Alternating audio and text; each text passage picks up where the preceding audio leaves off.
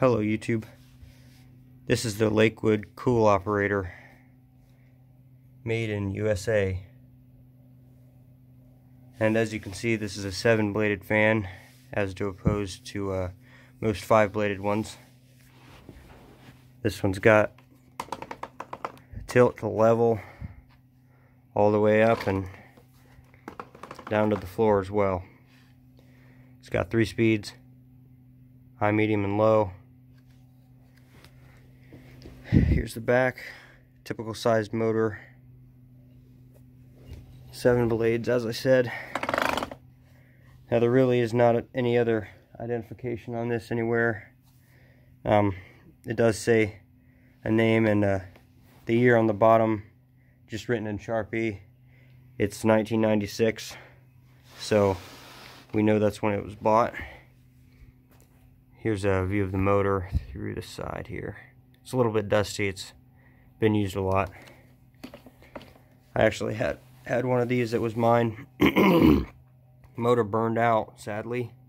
It's pretty sad for that. May be able to be repaired, I'm not sure.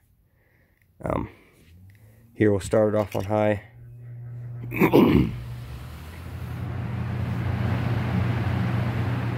This fan really is quiet for a fan of this size, mainly because of the 7 blades.